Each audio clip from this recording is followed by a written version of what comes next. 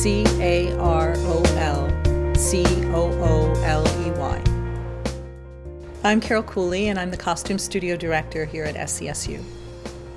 The first work happens with the designer and the director, which I'm both, so I have some interesting conversations. But particularly as a designer, what's my response to the work? And then I usually do a little bit of research, and I bring it to the director, and we start to talk, so we have a visual reference from there. And then to move to what don't I know about these characters, to incorporate what the casting is and what the director's been thinking about for those characters. Sometimes as a designer, I might respond to a particular character and think that they should be really, really thin, and the director has cast the opposite of that. So it's always finding what do these people look like in this world.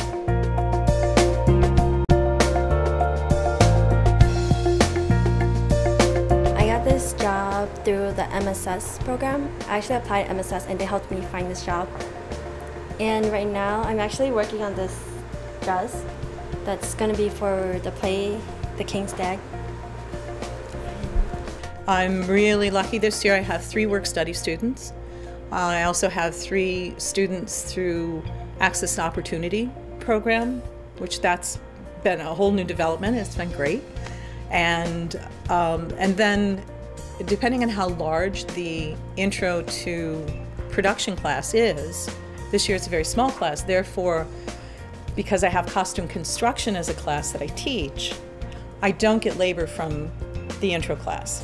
I've actually enjoyed making some masks that they're going to use for their play, like just with paper mache and like clay and stuff, like getting your hands dirty.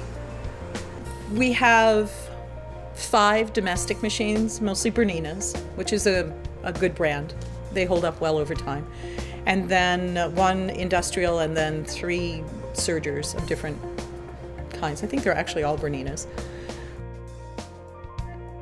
When a student really gets it.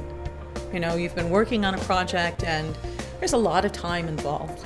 And so watching that development of learning skills, putting them together, and then making the next step, which is to see a problem and solve it without really having to refer back either to me or to, if we happen to be using a commercial pattern, which sometimes we do, with that, so that they're actually understanding the process. That's huge. The theater program is not just for majors. It's for anyone who has an interest, and we will welcome any volunteers who want to become involved, especially in backstage work. You know, it's like if you come out and audition for a play but you're not cast and you still want to work, come talk to us.